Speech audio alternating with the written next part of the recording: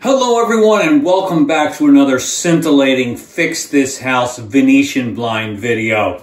I'm hanging a Venetian blind here on this bathroom window and it's about the right size, but the top bar is a little too big because when these replacement windows were installed, I won't mention who installed them, I had to put in these quarter round pieces on the side. So I want to hang the Venetian blind back up in here, but it doesn't go back far enough for me to fasten it. So I think the slats themselves are an okay width, but the bar itself is too wide. So I'm going to show you my plan to take an inch off each end of just the top bar so I can fit this in there properly and still have the full width of my slats and bottom bar. So I've marked an inch on each side. Now I'm going to go down and cut the an inch off of each end. All right, I am going to use an angle grinder with a cutting wheel to easily cut through this plastic and take off 1 inch at either end. I've wedged a little something just to keep I need a little bit of space between the slats and the bracket. Now hold this end with a pair of pliers and here we go.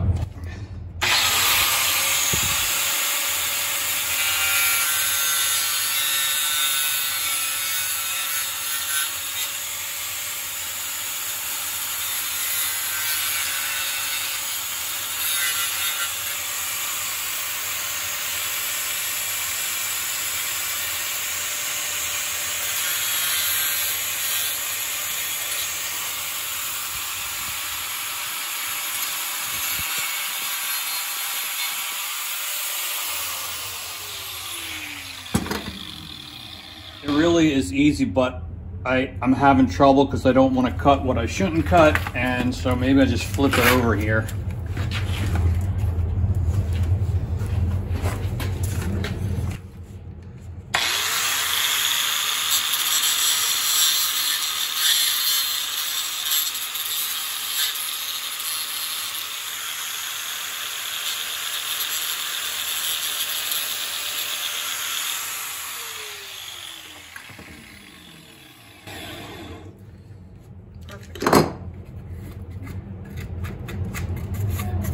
Just clean off some of these burrs, and then it comes with end caps, so we'll just plug back in there. I'm gonna flip it around and do the other side.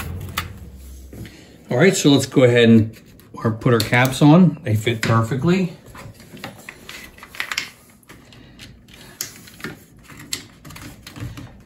And no one will ever know we did anything. Now here's a little template they use for where you're gonna install your brackets. It's a helpful place against the corner of the window, but since we have cut off an inch of our top bar, I'm gonna cut an inch off of the end of this. And so what that's gonna mean is they're helping us make sure we put our brackets in the right place. So it will be between the mechanism, our bracket will be right there. And on this side, our bracket will be right here. So they just want to preclude the possibility of your brackets interfering with the mechanism. So let's go up there and make our pencil mark. Oh, let's see here.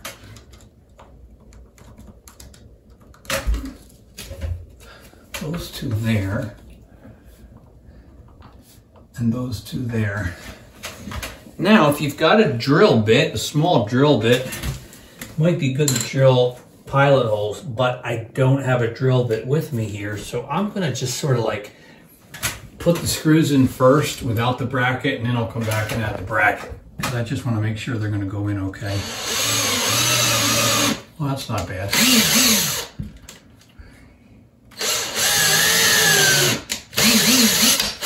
Just making my pilot holes this way, since I don't have a drill bit with me.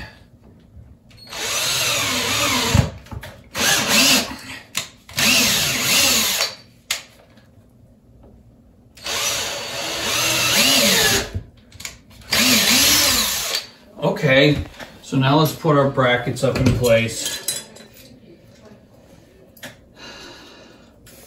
They have an adhesive thing that you can use to hold it up there for you. Works pretty good. That's just to hold it in place while you insert the drill, while you put the screws in.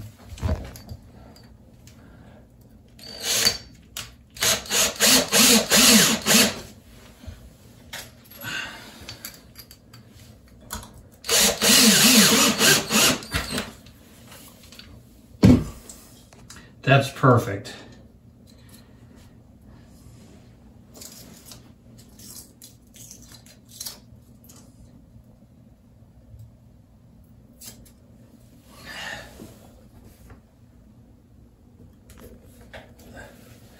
Holds it in place for us.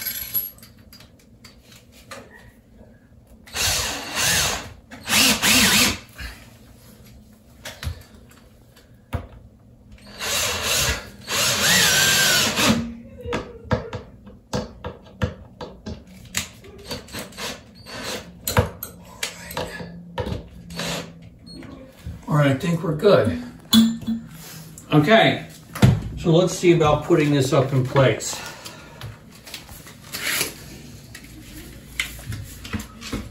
So I think what we do is hang these on the hook at the top and then just press them back into place. That's it, just like that. And these are cordless, so you just pull it to bring it down. Not sure if I brought the bar out. There you go. So I was happy with the width of the slats. It was only the top that I needed to make a little bit more narrow.